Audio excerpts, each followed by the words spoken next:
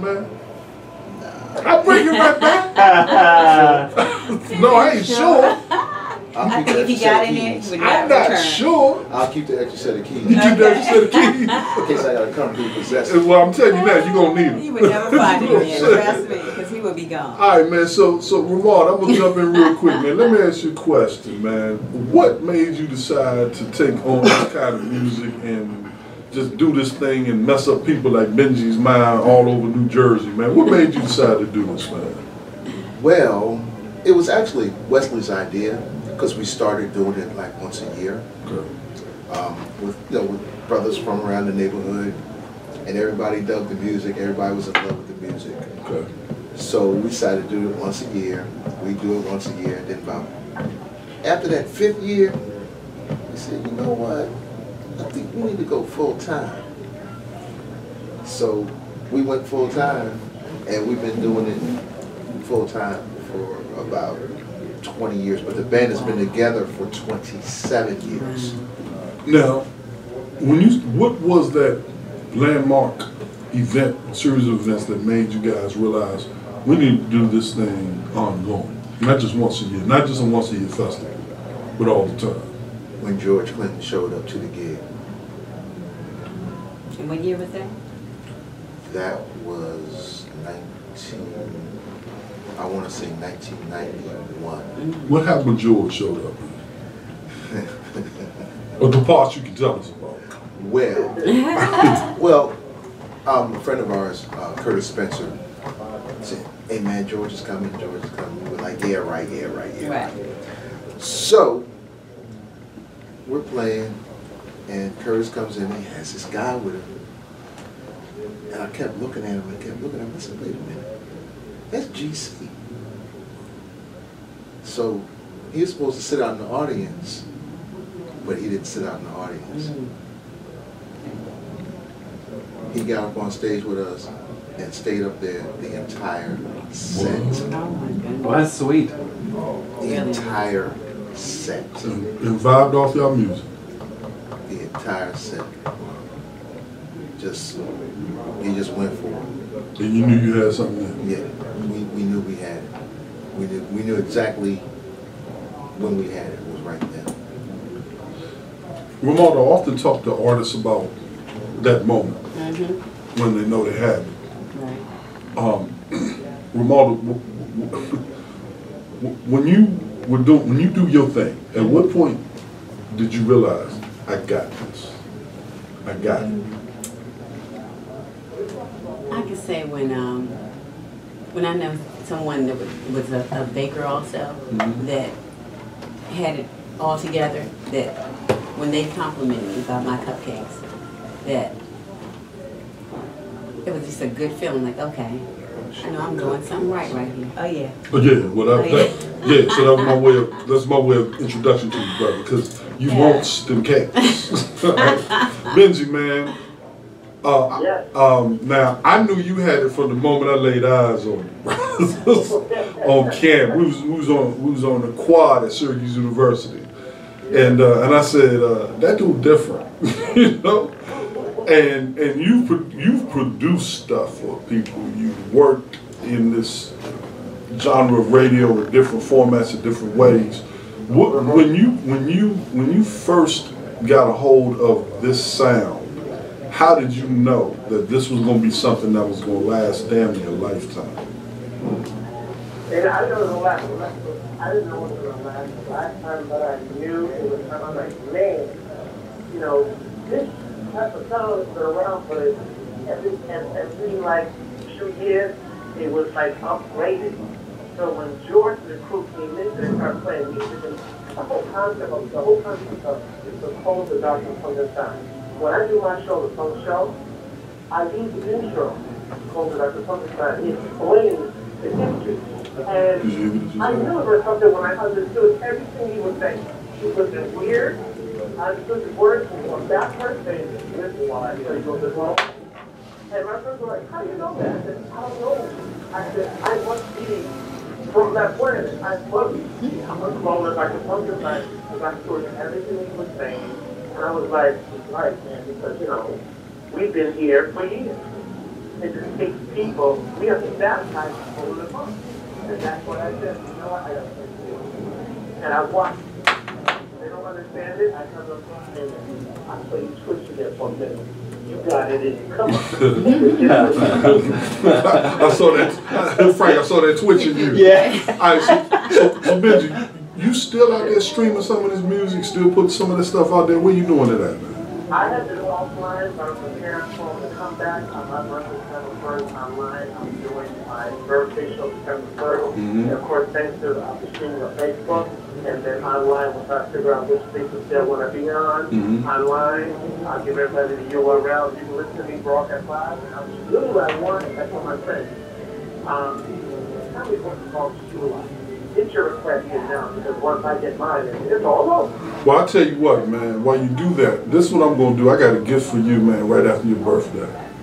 Okay. I want you to have your own station. So you can fire your stuff up 24/7. Now, would that be something you like to talk about? No, man. All right, because we have the capacity to build something that they'll never be able to bring back, bro. And then you can connect with the clones and whomever else you want, and you can just load that up, and that's your station 24/7 and do whatever you want to with it. I like that. Yeah, that's the next generation. I couldn't announce it when I saw you in person because it was still in the concept stage. But you know me, I'm like, fuck, I ain't going nowhere. I'm forever coming. Oh, it's you.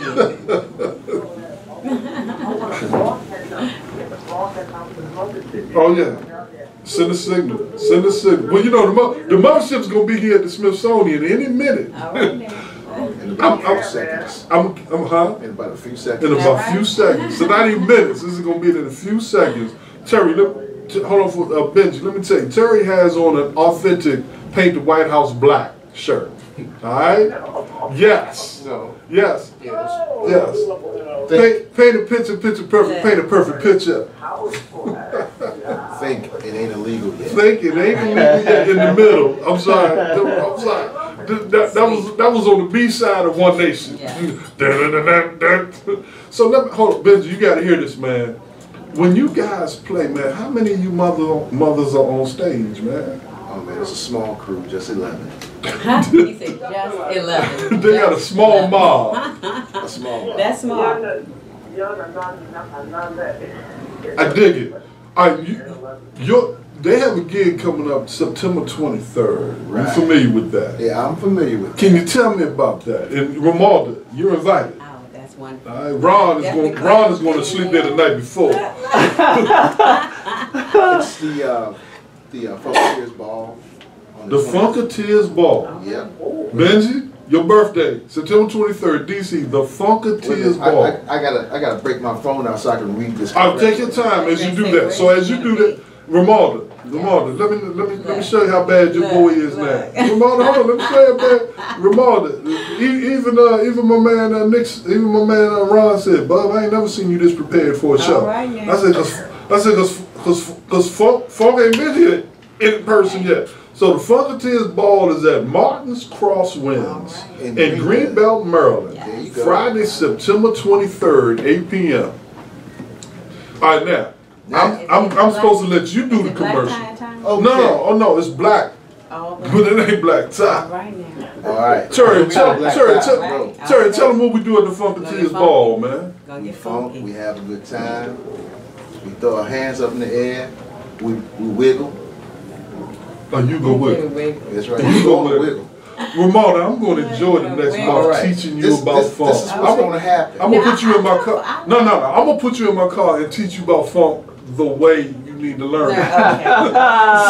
Okay. So you know when to wiggle. All right now. Yeah. Okay, here you go. Hotel is available. Say that A again? hotel is available. Hotel, now stay with me, Benji. Hotel rooms are available. Yep. Discounted the Holiday Inn Greenbelt. Use the code Mothership Ball to receive the discount. So Benji, man, if you can get to DC that Friday, I'll take care of your hotel room. So all you got to do is get here Friday, September 23rd. And Mike Hampton's going to be performing. And hold up, Benji, hold up. Something just happened. Mike Hampton's going to be performing with the Clones. Kid Funkadelic. Michael Hampton. Wow.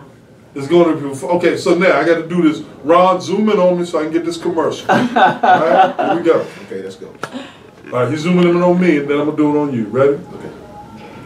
September 23rd, 8 o'clock p.m., the Funketeers Ball at Martin's Crosswinds in Greenbelt, Maryland, with special guests Michael Kid Funkadelic Hampton and the Clones of Funk. Be there September 23rd, 8 p.m., Martin's Crosswind for the Funketeers Ball. Hotel rates, all kinds of good things going on that evening. Stay tuned. We'll have more for you in the next couple of weeks. All right, Terry, back to you, my brother. Uh-oh. All right, here we go. Now, I understand. Now, I'm going to get deep on it. I'm going to get deep on it. That's what I do. Okay, go ahead. All right, now, Romaldo, do you know that when people decide to make music part of their living, it affects their job, it affects their family, it affects everything going on around them. Right. And sometimes those effects aren't what's desired. In other words, if you don't like the effects, don't produce the cause. But in this case, it's just a cause that gets produced and it's an effect that happens. Now, Terry, man, what are some of the things we can pass on to folks who decide to make this business their business, media, music, etc.? Things that they can do, man, to maintain some health and vitality in their relationships, maintain employment if they need to, and things like that while they're building this brand. Well, what I do is I make my family first. Okay. And also make God first also. Okay? Absolutely. Make sure you spend a lot of time with your family, even though you're working on your craft. Your craft is important, but make sure you spend time with your family, and your family's going to be right behind you. Absolutely. Every step of the way. They have your back. No doubt. Now, if you ever go on the road a lot, how do those cats make that happen, man? How do they keep that together? Like, you look at the Funk now, they're on the road 275 days a year. Right. How do they keep that together? Call home. Skype. I'm just saying. I set myself up for that one, didn't I? But in all seriousness, you know, if you're on the road a lot, and if you're within a 200-mile radius, bring your significant other in. You know. Smart man, absolutely. You know what I'm saying? Absolutely. So it makes more sense that way. Keeps a lot of drama down. Keeps it down? Yes, it And it does. keeps the groupies on. Yeah, The groupies at bay. that's right, that's right. That's Going right. like this. Groupies bring drama. Absolutely. Right. Absolutely. Unneeded drama. Unwanted drama. Groupies bring drama? They bring drama. I thought they bring fun. drama. I thought they bring fun. Ask him. Look, he's shaking his head now.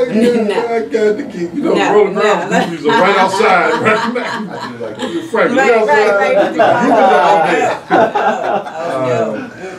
all right, so look, man. So as we go forward, you played in some. Tell us some of the venues that you guys have played in where you were able to get that electric moment, that show or those shows and those places where you said, man, like when Funk first came to DC, they said, oh, we got something. I said, there's something here that we're not finding every place else. One show that comes to mind was we played at the Carterberry. We opened up for the Barcades and Lakeside. And the energy was so high at that show that the Barcades and Lakeside had to step their game up. Same thing when we did the Carterberry with Mandro. The energy was here. And you didn't want to bring it down to here. You wanted to bring it up. So, you know, shows like that. Some of the club dates that we've done have been really, really interesting. Fort DuPont. Those were some great shows. I'll see y'all there. he did like this. So Yeah. I mean, it was like that. Yeah. That's what I mean. But you know, shows like that, you know, when the energy's really, really high, those are the best shows. Now, is there any kind of demand for what you do outside of DC? And if so, tell me about it. New York, Virginia, Carolinas, Delaware, PA. It's there. It's definitely there. Now, other than you, do you know of any other groups in that space that have a signature covering of the P-Funk sound? Oh man. There's a band from out of New Orleans called Dumpster Funk. They play P-Funk really well. And it's another band from out of Colorado called the Motet. They've done it really well. And then, you know, there's Clones performing. We try to do it very well. And there's I almost forgot about one. Band out of New York called the Nappy Head Funk Army. I think they're getting back together. Okay. Yeah. I saw a group on Ramalda of Caucasian persuasion called Old Man Brown out of Baltimore. Have you heard of that? Yeah. Slam, they did Benji. Yeah. You gotta YouTube these cats, man. Old Man Brown. They did a rendition of Unfunky UFO. Yeah. Man, I almost crashed my car. So you almost lost it. What? They would do. Okay, so go ahead. You ready to tell me something, Terre? There were some kids from out of Israel that they did. I can't think of the name of the song, but they did a Funkadelic cover, and I went, what? Shocked you. You're like, oh They my were goodness. right on it. From the Middle East. Yeah, from Israel. Wow. Oh my goodness. Benji, have you ever seen any P-Funk cover bands live? No. Did you know they even existed? I'm sure they did, but you know, I look online and see if I can find something, but I never really got to go on YouTube to try to check out see what's done and the footage out there. So here's the thing. When I say, and I may be speaking out of turn when I say cover band, I'm just going to use that for lack of a better way to describe it. Ramon. Tribute band. Tribute band. So this is the deal, Benji. I'm not talking about they take the stage and they'll play a bunch of stuff and then drop Flashlight in there or drop a Tommy Dog. I'm saying that you guys can play. Give me some of the songs that if you all were in here right now, give me some of the songs that you can play right off the break, Terre, without even thinking about it. Aqua Boogie, Rock Break. Aqua Boogie's a hard one to play, man. Yeah, you get that one. Unfunky UFO. Unfunky UFO? Yeah. I saw you do Cosmic Slop, so I know And that. Cosmic Slop. I saw you went up for the downstroke. Mothership Connection. Maggot Brain. Maggot Brain. Maggot Brain? I love Maggot Brain. Dog Star. Flashlight was one of my favorites. Yeah, growing up. We do that. Yeah, We do flashlight. It had to be at every They do house party Flashlight in that the we. bathroom. Look, I'm telling you, Flashlight in the I'm bathroom. just sitting on the toilet playing Flashlight. You at the house party, you break out with I'm in the flashlight. shower It with was plastic on. on. Playing Flashlight. All right now. Don't even need to be plugged in. Nope. Even Ramalda has her funkology going. She said nobody, everybody, when the lights went out, I was Flashlight. at the Capitol Center when the Funkadelics. What? Really? What? I was there with the motor water on the boogie. Are you kidding me? What? Oh my God! I was like trying to figure out how they gonna do this on the stage. How they gonna